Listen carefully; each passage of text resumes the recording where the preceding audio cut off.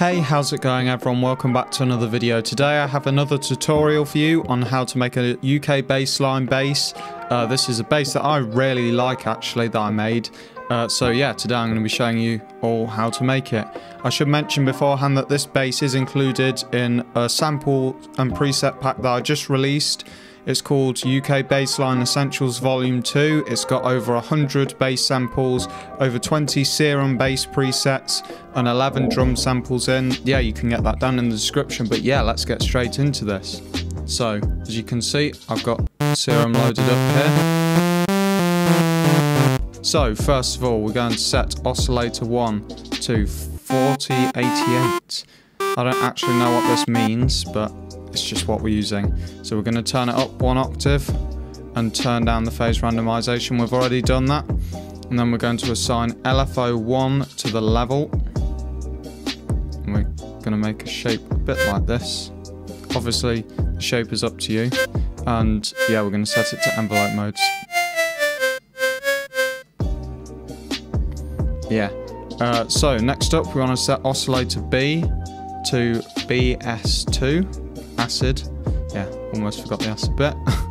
And then we're going to turn this up 2 octaves. And of course we're going to turn the level down and assign LFO 1 to it. So yeah, I think I said to make sure this is on envelope mode and 1/4, but if I didn't, you want to do that. And then we're going to turn on the filter section. You want to make sure it's on for both A and B. Then we're going to turn this down to 30 Hz or thereabouts. And then we're going to assign LFO 1 to the cutoff and set this to 65. And you can hear that's already making the distinctive kind of whoop sound of UK bass. You can mess with some of these other parameters. You can turn the resonance up to however you like.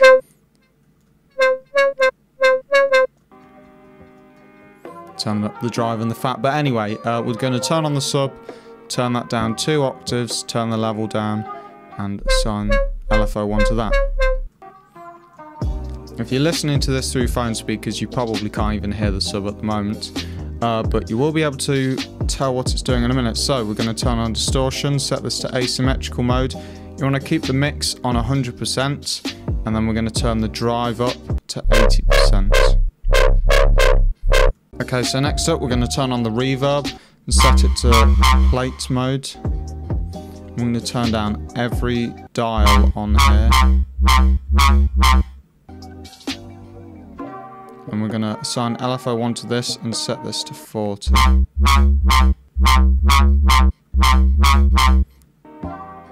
So yeah, that's pretty subtle. You might not be able to even hear it depending on what you're listening through. But anyway, I just added that because I think it helps improve the sound, obviously, otherwise I wouldn't have added it. But anyway, we're going to turn on the chorus, and we're going to turn the low pass filter all the way up, and we're going to turn the mix all the way up. Then next up, we're going to go on to filter, and turn it, set it to combs. We're going to set the cutoff to 38. Forgot to mention that we need to turn the depth down, otherwise it's going to give us this horrendously wide bass, which we don't want. So next up we're going to turn on combs, as we've already done here. We're going to set the cutoff to 38 Hz. There we go. And we're going to set the mix to 35%.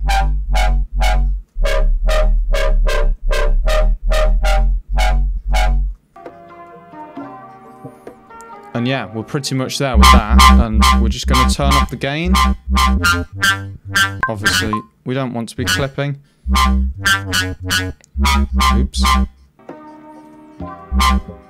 But yeah, you can set the gain to whatever you want, whatever. Obviously, it depends on the levels in your mixer and stuff, but just to make it that bit louder. And yeah, we're pretty much there, apart from I'm going to turn on mono. If you're playing multiple notes with this, it just sounds ridiculous. And you can turn up the portamento to get that gliding bass effect. But yeah, that's basically it. As always, you can split this into 2 mixer tracks. So you can cut out the bass from one and then copy down how many hertz you cut off, and then do the same with a low pass filter. So yeah, high pass filter and a low pass filter.